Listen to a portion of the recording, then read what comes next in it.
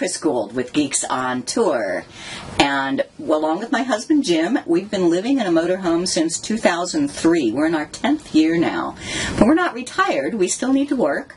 We make our living from our website.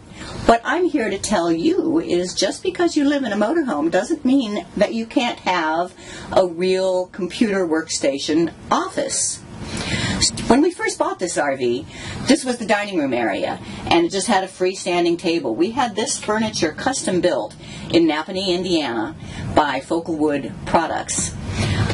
I use a laptop. I still think a laptop is the way to go for travelers, because sometimes you need to take it to the clubhouse or take it somewhere.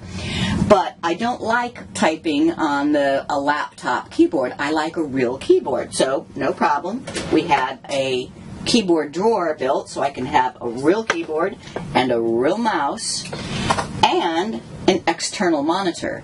If you've ever worked with two monitors, you know you can't give it up. But if I need to take my laptop with me, all I do is unplug one USB that runs the hub for all these, one monitor cable, and the power cable.